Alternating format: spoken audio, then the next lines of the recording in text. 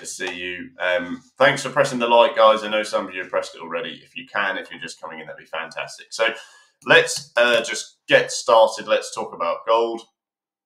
Okay, gold is interesting for many reasons. I said many times, and it's in the updates to my post, do not believe this is the be-all and end-all and that is the end of the rally, because it wasn't shaping up like that at all.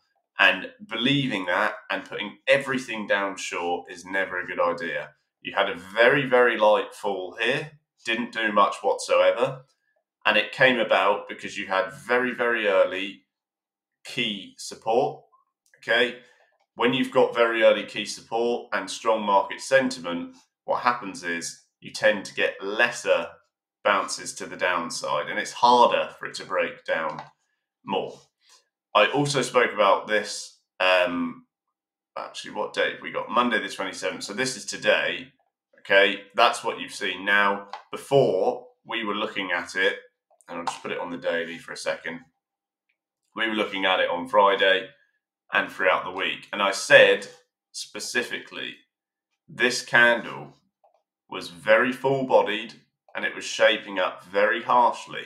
In other words, it was pushing straight back up. These candle wicks were the only thing standing in its way. And when you've got a really strong push, it's not a lot. It was a short, nonetheless lightly, but you would have only taken it very lightly because we were concerned that perhaps it would do exactly what it's doing now. So instead of going crazy and absolutely, selling the farm, we're prepared for this. And you can see what's happened is you've had this big drop from market open, very early touch on reasonable early support, okay, on your hourly. And because you've got so much strong side impetus, it has not fallen. Now what's happening is you're coming straight into this range of a candle wick. I wouldn't be shocked whatsoever, really, if you get above your high. I did mention that on Friday. I mentioned it throughout the week. I said you should be planning for this. You should be planning to get up here at least, okay? If you're pretending that's just impossible, you are kidding yourself. You've seen it previously, okay? So I also said that because the candles which you can see are very strong bodied. There's clearly a lot of people buying it, okay? And you've seen that now. So let me just be careful. I'm going to get to the questions in a sec. There's a lot of guys coming in. If you are coming in, like I said, please do press that boost button. I haven't refreshed it. That's why it stands at 0. Press it there. If you're someone who's watched me for ages and you've been here and you're still not making any money, or you're worried about your trading, I'm running a Cyber Monday deal there. You can get mentoring from me. You can learn how I trade specifically. I don't give it away on streams, okay? I talk about what I can, but I keep it fair to the people who have paid me and actually put the effort in. So just remember that. Hi, Bobby Australian. I've seen you a few times. Maybe that's for you, like I said. And another Academy member in there, Okanaz. I will go over the yens ultimately. But just going back to what we were saying for a second, gold is rallying into the highs. Like I said, don't be one of those people who believes that you cannot get up here and you say to yourself, I'm going to sell everything now. Everything I've got, I'm going to sell it. You're right in saying it's a high short. You're right in saying you've got fair market value to the short side, given you've rallied a very long way off your key 200 moving average. However, the problem is that if you short everything you've got up here and the market doesn't fall just as you would like it, you're going to be in terrible drawdown. So you've got to space out your entries, especially on things like gold, oil, etc., because they can rally a very long way when market sentiment is forcing them forward. Okay, so just be very aware of that. So so planning for shorts above this high, wouldn't be shocked if you get 2050, 2045, 2050 area. Wouldn't surprise me whatsoever. That is around here. And it comes in line, as I've said, for a very long time as well. Hi Shane, I can see you as well in the chat box. You can see very much so. You've fallen from that area so many times. Okay, so it must be a place where people are saying, wow, the price is too high for me, and I would rather be out than in to the long side. Okay, so just bear that in mind. You've managed to stretch that far 3 times before. Why pretend that you won't stretch that far again? Okay, you've got to be honest with yourself, and you've got to understand that the market can go longer than you would like it to. All right, so anything higher, 2050 area, I would just take a light entry short, in my opinion, at least. If you're looking to buy it, you really want to come back to this amalgamation of key moving averages, quite a strong tech zone at this point, and you've had similar things occur in the past back here, okay, somewhat on a micro level compared to what you saw when you came down there and returned over here. Okay, it's all price action. That is how markets operate. It's a remembrance of former areas to buy.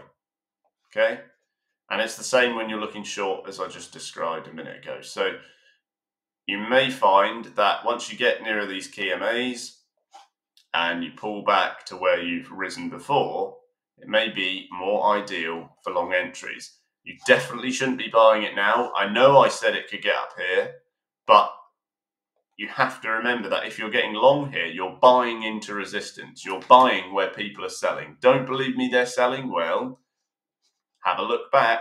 What have they done before?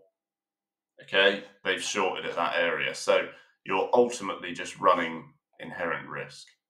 So it would really have to trickle back for me to like it long, at least probably until 1970 and further down here.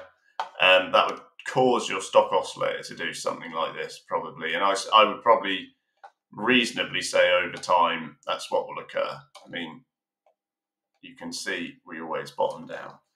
But your stock oscillator is way, way up. Okay, look what happened last time when the stock oscillator is way, way up. What follows? A big fall. People always ask me, Will, why are you selling?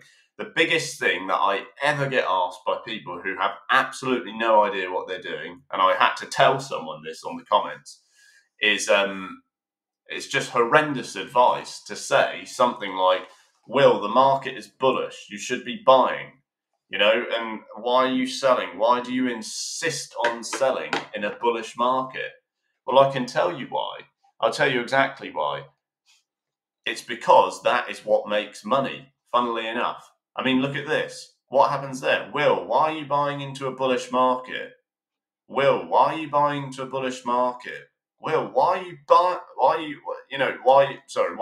you buying? Gosh, you don't want to get mixed up with that. It can hurt a lot. But why, the question they would ask me, are they asking me now, is the same thing. Why aren't you buying into where people are selling? That's basically what they're saying.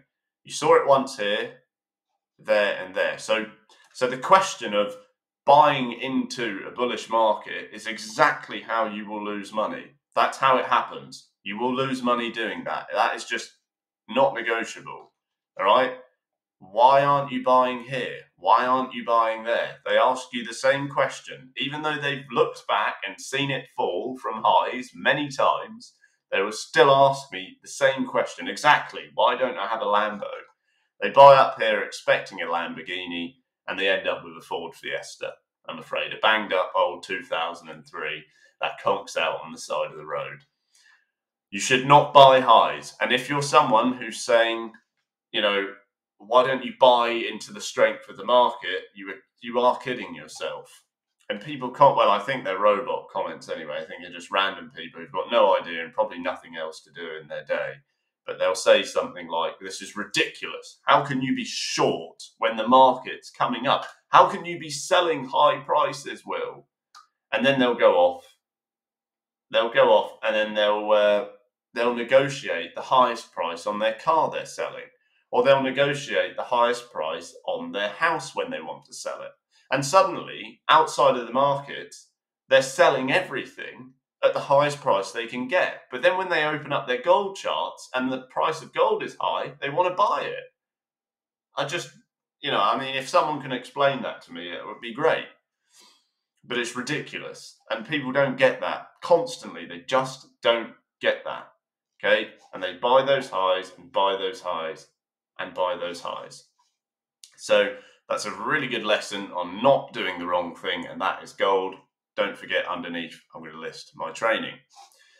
So I'm going to print that back to YouTube. If you are coming in, press the like button. The boost is there. And also, if you're serious, and I mean serious, about getting things right, the only way to do it is via that link.